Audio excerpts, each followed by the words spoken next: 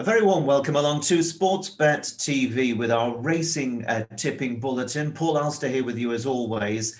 And I'm looking forward to some very good racing in Britain on the 8th of May on Saturday. So I have 4 selections for you and they're all on the ITV televised coverage. So it's going to be some interesting couple of hours there that we'll have to try and get a few quid off those nasty old bookies. Now, if you're new to the service, I'm always trying to find decent prices, and that is very much the case as always for this bulletin. And if you're new as well, press the subscribe button just below this screen and the bell icon as well, and then you'll be kept in touch with all our latest bulletins. And remember to share the video as well. The more, the merrier is what I say. We did have a midweek bulletin this week, actually, for the 2 final days of the Chester meeting. This bulletin is recorded just ahead of Friday's action, so we don't know what happened in the Chester Cup, and our selection there, 20-1 shot Glencadam Glory. Unfortunately, my other selection for Friday is a non-runner, Kensai Warrior. While on Thursday, not a bad a couple of selections. Copper Knight recommended 7-1 each way, finished 3rd in the opening sprint handicap. And Earlswood, who I put up at 16-1, ran 3rd in the listed Derby trial. But of course, most firms were only paying 2 places. So if you were lucky, you might have got a firm that paid 3, but most of them were only 2. He did outrun his odds, though, without a shadow of a doubt. So on to Saturday's selection. Oh, just before I do, I know a lot of you just joined in for the weekend, and last weekend we had a really good time of things. One winner, Sir Ron Priestley, 2 very nice prize-placed horses, including Fev Rover in the 1,000 guineas. And although I didn't tip it, as somebody described it, which I love, the gift that keeps on giving, Jeff Kidder won again over at Punchestown, this time in Grade 1 company, and he has just been remarkable ever since we tipped him and he won at 80-1. He's just kept on winning and defying all the odds.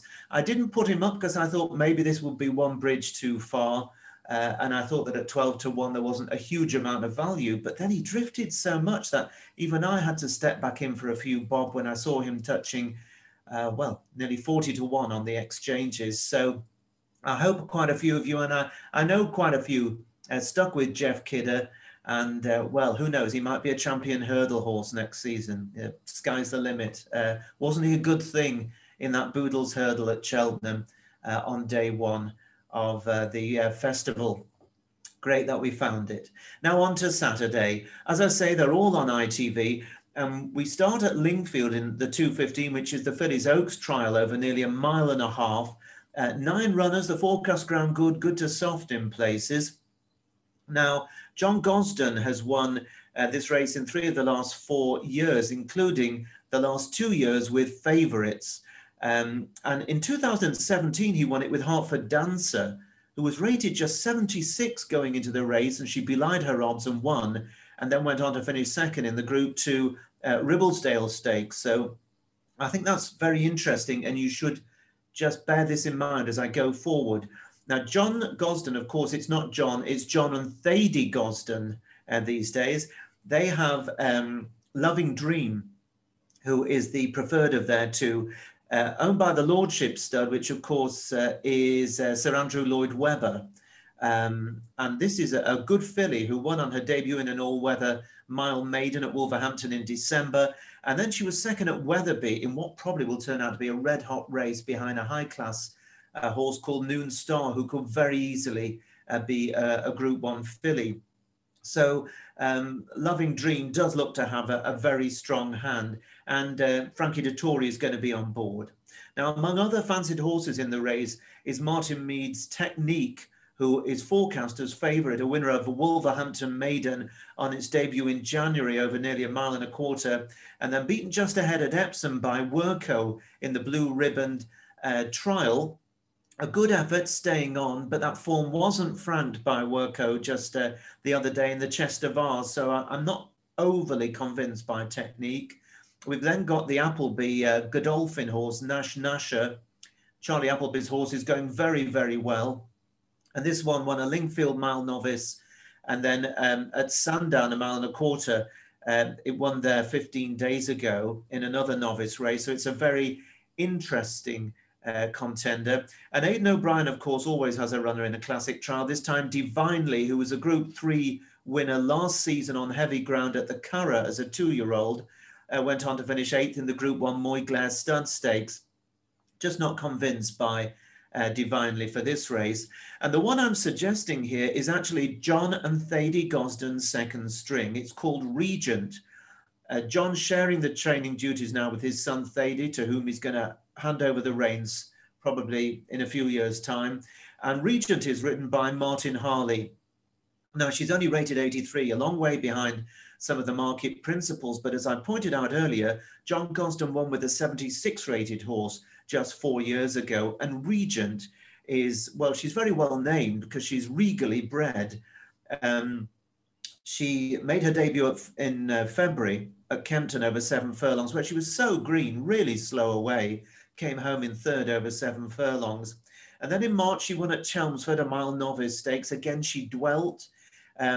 She was very, very green, but she stayed on to lead near the finish. And then at Lingfield on March the 26th, stepping up to 1.25 miles on the all-weather, again, slowly away. The penny has taken time to drop, but she stayed on again and led near the finish, and gradually she's getting the hang of things.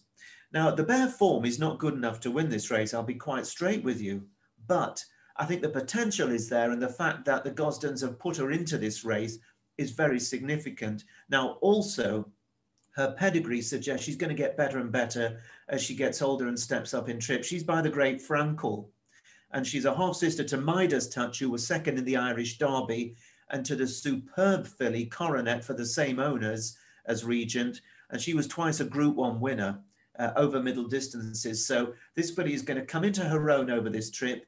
And if she cannot give away too much ground at the start, and hopefully Martin Harley will be getting a good grip of her, ready to bounce her out as well as possible, I think she's going to run very, very well indeed. Now, at the time of this recording, early Friday afternoon, 12 to 1 is the odds on offer each way, with 3 places allowed for Regent. And I think that in general, that's a very, very fair price. So I'm happy to go with Regent for John and Thady Gosden and Martin Harley to win the Oaks trial. 12 to 1 each way, even for a place, is pretty good odds, I'd say. Now, the second race, also on ITV, is the 2:30 at Ascot, where we have the 1.5 mile Buckhound Stakes. This is a listed contest. It's a good event. It's a race in which Roger Varian has done well. He's won 3 of the last 10 renewals. And this year he runs a horse that's new to him, but was trained last season and did well for Jessica Harrington in Ireland. It's called Gold Maze. And that one's a little bit of a dark horse because it's quite hard to cross-reference the Irish form with the British form. Now, Andrew Balding won last year's race with Dashing Willoughby, and he runs both Alawak and Tribal Craft, but having had a close look at them, I'll be surprised if either is good enough. One point to bear in mind is that the longest price winner of this race in the last 10 years is 8 to 1. So it's not a race for really big shocks. That was actually Desert Encounter, who was entered for this, but is already a non-runner. And we've got the Crisfords, Simon and Ed Crisford. They've got Without a Fight, who is a very progressive colt, did well last season and was 2nd in the John Porter Stakes Group 3 at Newbury on his reappearance 3 weeks ago. And that form, I think, is quite useful. And then Alba Flora for Rafe Beckett, who was another progressive sort in 2020 and was only beaten ahead at Ascot in a listed race over 1.75 miles in October. So there are absolutely no stamina doubts there. Richard Hannon runs Lost Eden, who's 2 from 3 on the all-weather, but he's untried on turf. And then one I nearly recommended, Sir Michael Stout's Laffy, who won over course and distance in September off a mark of 101 in a handicap. And on his reappearance, he was 4th to Sir Ron Priestley, who I tipped you last week and won. And I think the form of that race is very good because the runner-up to Sir Ron Priestley went on to finish 2nd to Stradivarius in the Sagaro Stakes. So that is very strong form. And Laffy, who won the Old Newton Cup last season, I think is very, very interesting Indeed, in fact, he was second to Deja in the old Newton Cup. And it is Deja, D-E-J-A, Deja, trained by Peter Chappell-Hyam, and the mount of Jim Crowley, who is my suggestion here. He's a 6-year-old. He's lightly raced. He's won 5 of his 10 races. Now, Peter Chappell-Hyam, for younger viewers of this bulletin, may not be an overly familiar name, really, a trainer that doesn't have many runners these days. But in his time, he's been one of the great trainers, certainly of the 90s and up to the mid-2000s. He's had his ups and downs, his personal battles, very well documented. But remember that Peter Chappell-Hyam set the racing world alight, not just the British racing alight, in the early 90s by winning the Guineas with Rodrigo de Triano, and then Dr. Devious winning the Derby. And then he had Spectrum, of course, it was very high class. White Muzzle nearly won the Arc. Commander Collins, Victory Note. And then he came back, he made a great comeback to win the Derby in 2007 with Authorised. And of course, his last Group 1 winner, I think, was Marcel in the Racing Post Trophy in 2015. He doesn't have many horses, but for me, you don't forget how to train horses. You just don't get the opportunities, as we saw with Henry Cecil at one point before his revival. And I think Peter's got a good one here in Deja, who was second over the course and distance in June of last year at Royal Ascot in the Duke of Edinburgh handicap off a mark of 100. He then beat Larfy at Haydock in that old Newton Cup off a mark of 105. And then he didn't stay the 1 3/4 miles of the Ebor handicap at York last August off 112. Now, he also ran in the John Porter Stakes at Newbury as his seasonal reappearance, and I don't think he was fully wound up for that by any means. He shaped nicely, but as soon as the tempo was raised, it looked to me as if he just blew up. He changed his legs, and he wasn't knocked about at all in the race won by Al-Arsi. So he does have a little bit to find on 1 or 2 form lines, but he's a course and distance winner who will be better for that first run back. The track and the ground suit him. And I've already noted that there's been good money for him. I was going to tell you that he's a 6-to-1 shot, having been 13-2, but at the time of this recording, he's already down to 5-1. And I think the dogs are starting to bark this one. So Deja, 5-1 each way. And if you're with Sky Bet, and I know a lot of people have accounts with them, they're offering 4 places, which is very good. And by the time the markets really get cracking, you may well be able to get 4 places elsewhere, or even beat the 5-1 that's currently on offer. So Deja in the 2:30 at Ascot is my second selection of Saturday. And then I'll take you back to Lingfield, to the Derby trial at 2:50. Well, you don't need to flick around the channels. It's all on ITV. Nearly a mile and a half, of course, the Derby trial. It is an interesting race. Adeja for Godolphin is likely to be favourite. He won as a 2-year-old over a mile at Nottingham by 9 lengths. Very impressive visually, but the form hasn't worked out. But he did not run well on his reappearance, staying on really strongly to be beaten only half a length by Alenquer in the classic trial at Sandown. Now, he's a big, powerful horse, this Godolphin colt.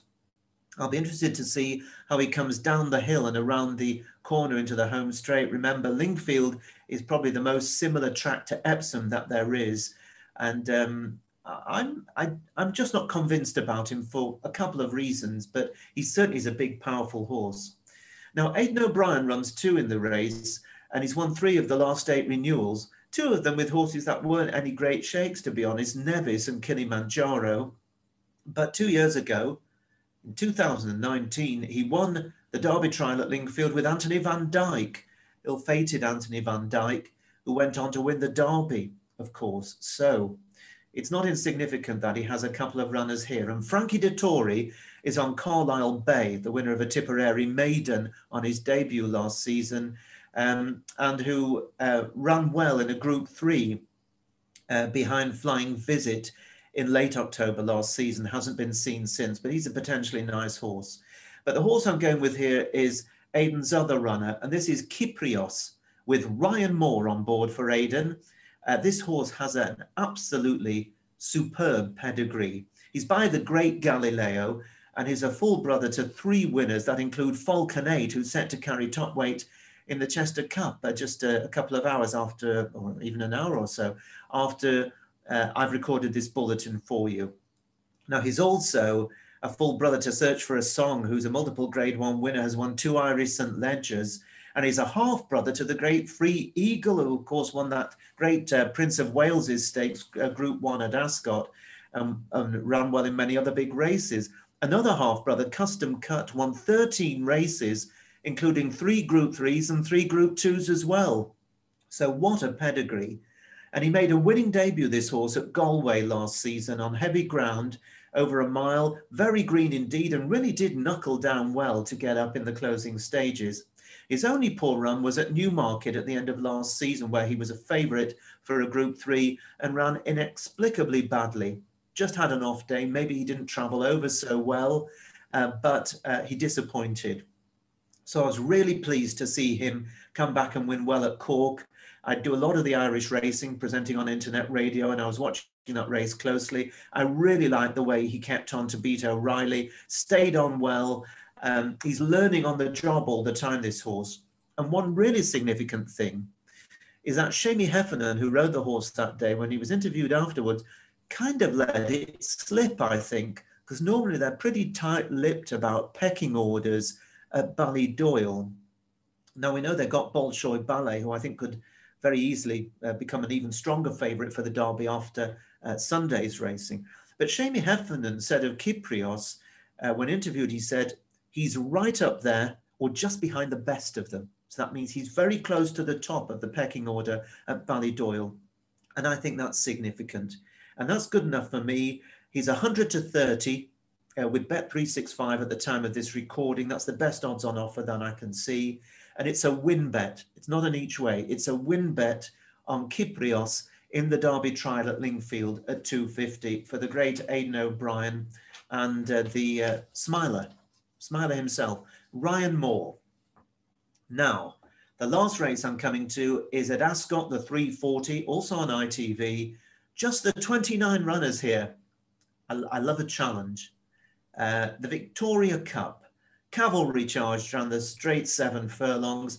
You want to be with a bookie that's paying at least 6 places here. Due off at 340. There are so many with a chance, at least 20 of them. I'm not going to go through them all. You'll be very pleased to hear. Loads of chances. We don't quite know if there's going to be a draw bias.